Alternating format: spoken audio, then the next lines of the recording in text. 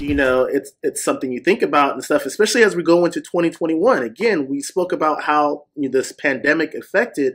How did we get through this? How does social equity play into this side, right? There's the financial resources have been, tapped out to a certain extent, although we see huge news. Weed Maps is going up, and now LeafLink, LeafLink has there. So there's money that's moving, and that's helping the culture. Again, the Jay-Z move.